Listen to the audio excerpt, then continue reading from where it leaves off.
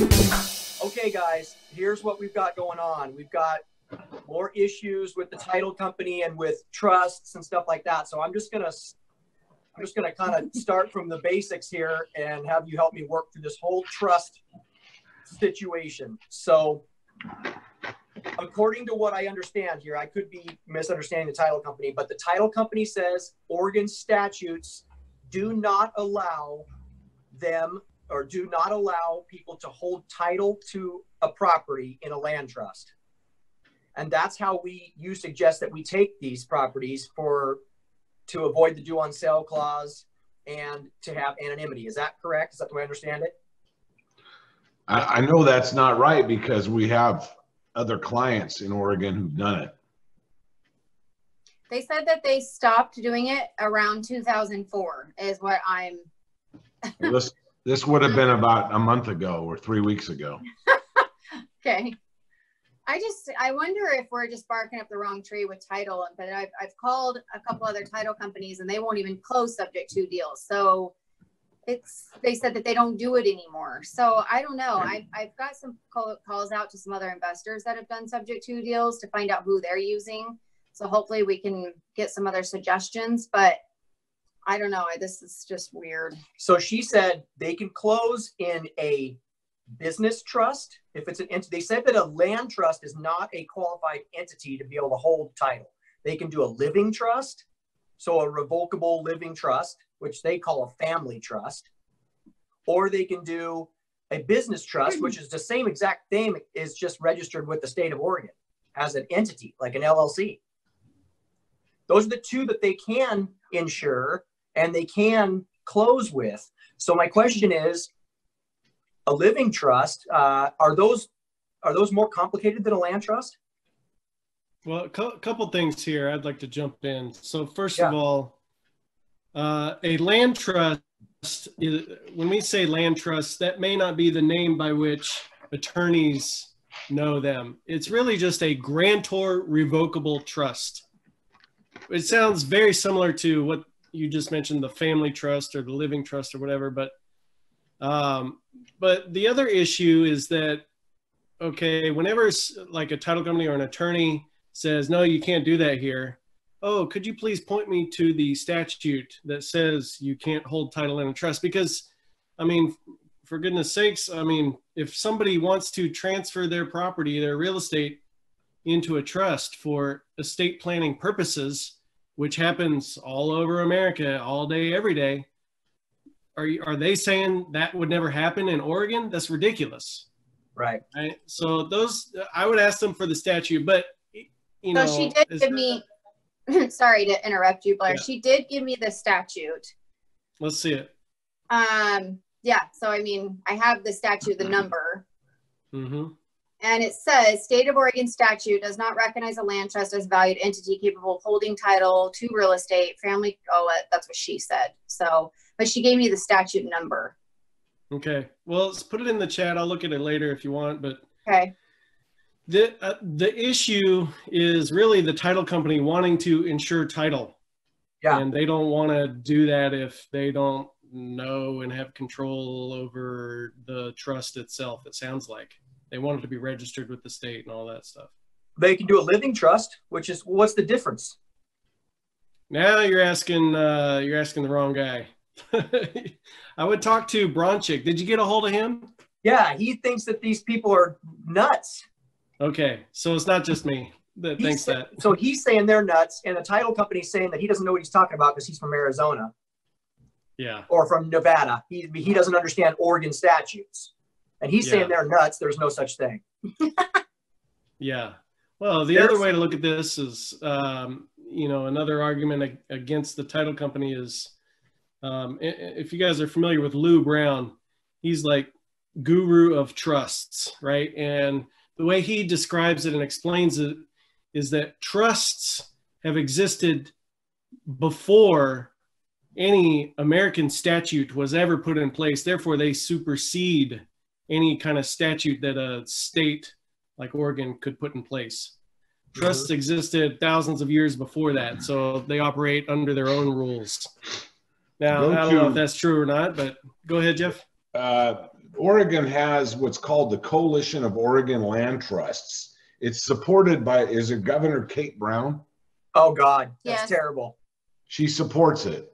She's the devil. Okay, well, she's your friend in this regard. She supports good. it.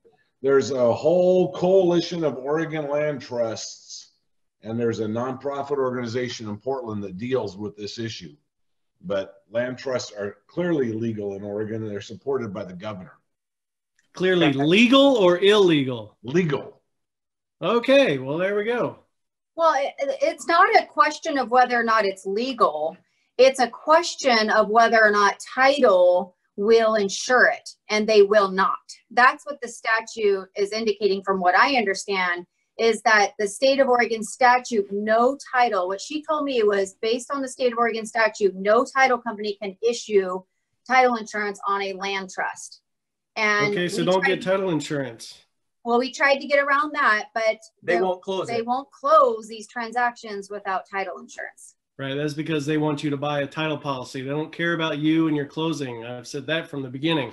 So that's what I was saying the other day, and just for the benefit of everybody listening here, I mean, maybe just have Bronchick prepare all your documents, send them over to a mobile notary in your town, and just screw the title company. So the other issue with that, I mentioned that, would you guys just do a complimentary signing if we had our attorney just prepare the documents? Would you do a complimentary signing? And she said that we could do that. However, the issue with that was that they would not be able to, without title insurance, they would not pull encumbrances on the property. They can't do a full title report. They won't do a full title report. And if we don't do a full title report, then we don't know if there's any encumbrances on the property. And this guys they're on crack. You can pay any title company in the US a fee to get a title report. Ask them for a lot book, if nothing else. She said we can get like a basic title report, like a for like $200, but it only shows monetary encumbrances. It won't show judgments, liens, child support stuff, all that. It will not pull that stuff unless we get title insurance. Okay, she's talking about she's talking about voluntary liens versus involuntary liens. And same thing, they should still be able to do it for you. That doesn't make any sense. You got to deal with a different title company or something. All right. Okay. Yeah, I don't understand the whole, like, and she's saying that, like, if we don't get title insurance, we can't get back out of the land trust. We can't sell it back out of it because it's uninsurable. Yeah, I don't know. That doesn't make any sense, but I would find another title company. Okay. Even if you got to drive to Portland, I mean, wouldn't it be worth it? You don't have to put up with this. Well, yeah, we're kind of in a pickle right now because we have a closing schedule for next Friday. Wednesday. Yeah. Time to get it going. And we have money on the line. Yeah, we have advised this particular, we're assigning the contract, and we had shared with him our trust document, and everything was, good to go and moving forward. And then title just threw us this little, wrench in our plans, like at last minute. Oh, by the way, sorry, our legal department has reviewed this again and we cannot approve it. Let me ask you this. Would there be anything wrong with registering this trust with the state of Oregon as a business entity? Will that will that not protect us from the due on sale clause if we do that? And will it not give us the privacy that we're looking for? Well, when you register it, you probably got to, disclose all the interests in it, don't you? Well, if we do a member managed, entity, then the member could be our trustee, I suppose, which doesn't have our name. Or just do the living trust thing, the revocable living trust. I don't know what the difference is between a land trust and a revocable living trust. I can't see any. It may be negligible. I can't see any difference. I don't understand what the problem is. Yeah. So maybe just do that, but ask them, what's the difference? Yeah. Okay. Maybe I need to quit going through my title lady and just call up their legal department and quit going around someone else. Are you talking, who are you talking to there? Are you talking to the title officer or who? Yes. The TO? Yeah, the lady that closes our thing. She's like been doing this for 27 years, but she doesn't know everything, obviously. But she says this is the lesson she's getting from the legal department.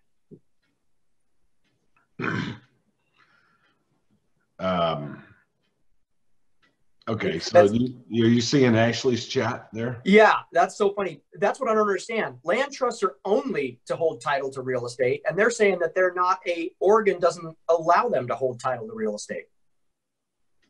Yeah. It's the most bass-ackwards thing I've ever heard of. Yep. It's making me want to punch myself in the face. Well, punch yourself instead of the title officer. Yeah, no, be better. Jeez. Okay. Well, I don't know. So I guess we'll figure it out.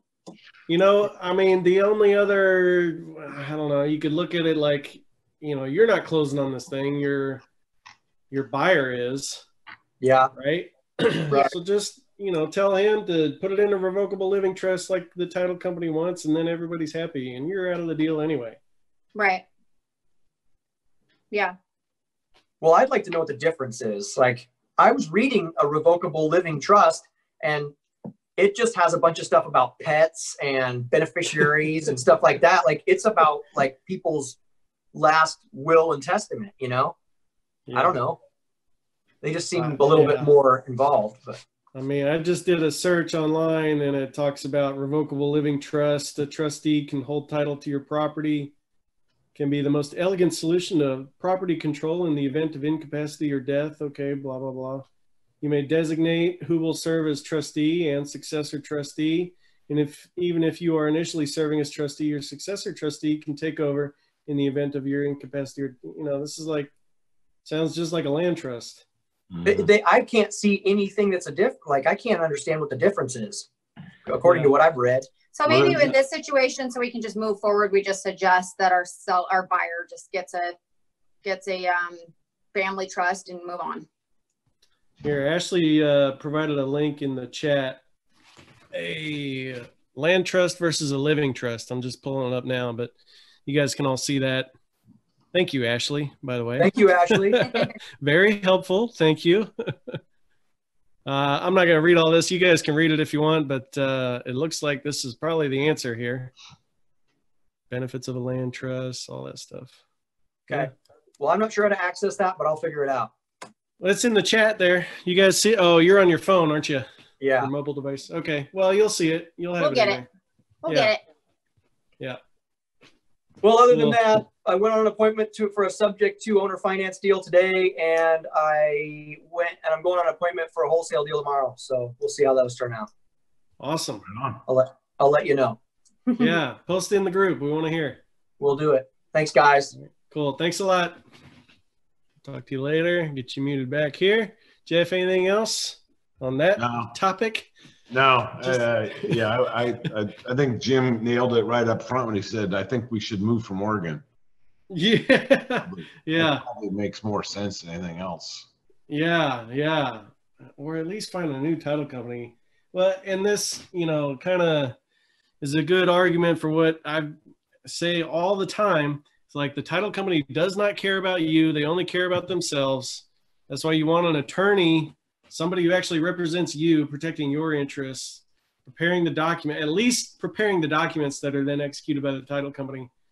Title company, correct me if I'm wrong, Jeff, but they're in it to make money on the title insurance policy that you buy from them. Is that basically it? That is true, but like, you know, all of these things, they're like a lawyer, right? Or they're run now by the law department, and their law department's main job is to say no to everybody.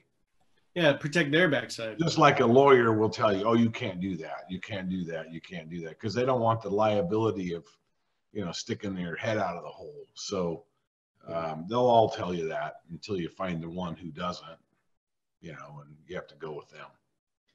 Yeah. And all right. Boncheck will know that stuff. Yeah, and by the way, in case anybody doesn't know, there's Bronchick is Bill Bronchick. He's an attorney in Denver, isn't that right? Yes.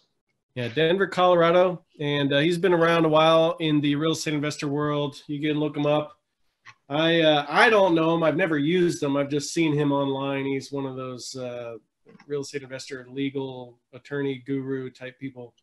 But he'll prepare docs for you. If you can't find somebody in your area to do it, he'll prepare them and then send them over to whoever.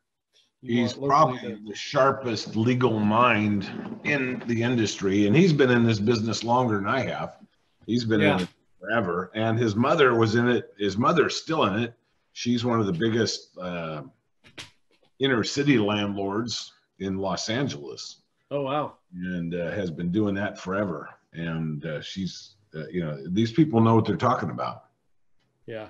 So if he says you can do it, you can do it.